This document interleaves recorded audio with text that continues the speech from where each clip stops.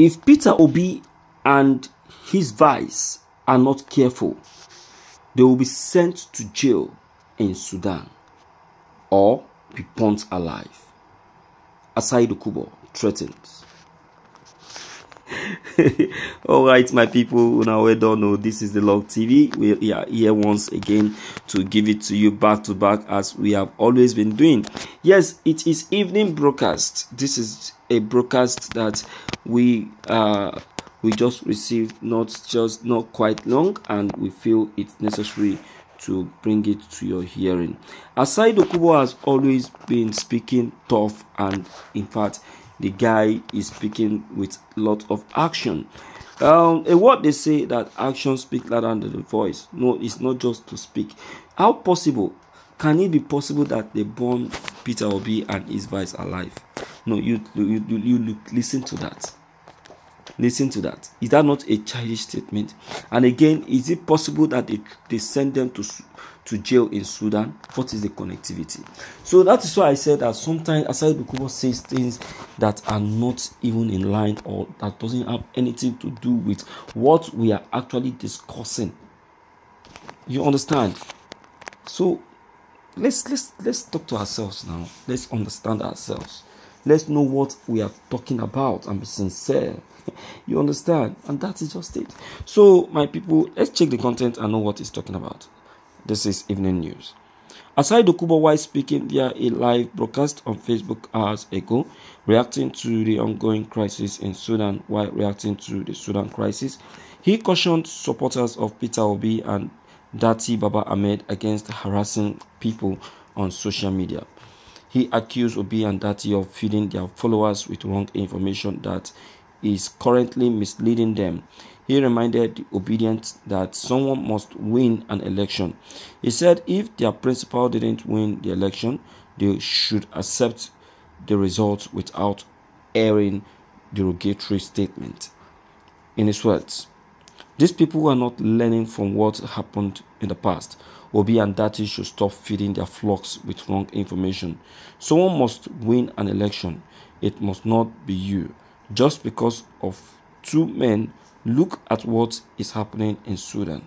If Obi and Dati are not careful enough, what is happening in Sudan might befall us in Nigeria. Instead, they both will be sent to jail in Sudan or be burnt alive, he said. Yes, of a truth, what happened in Sudan was caused by only two men. But that doesn't mean that what Obi and Dati is doing is going to cause that kind of war in Nigeria. No, this is very different now. Dokubo is very, very different. What those ones are fighting for is quite different from what Obi and Dati Baba Ahmed are fighting for. They are fighting for their mandates, and that is what they are fighting for. So what are you talking about? So they should just allow it to go like that. My dear listeners, I know the angle Dokubo is coming from, but we should just try to be at the fair side and be sincere in our actions. You understand? And that is the only way it can be well with us. Okay? All right. So, my people, it's becoming quite interesting, and it's becoming quite worrisome. A lot of people have been worried concerning the situation of Obi, Tinubu, and Dati, and why the continuous fight. You know, the continuous fight. To me, I would say there is no fight. To me, I would say there is no war. What I see is that they are feeling cheated. Yes, Peter Obi is feeling cheated. Peter Obi is feeling deceived, and so he is not happy.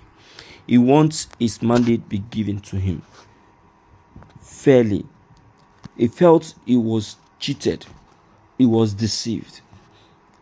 Didn't you listen to what the broadcast in the morning, where he said that Buhari would have told me that he want to willingly make Tinubu his successor, instead of making me to spend billions, over 1 billion in this very election.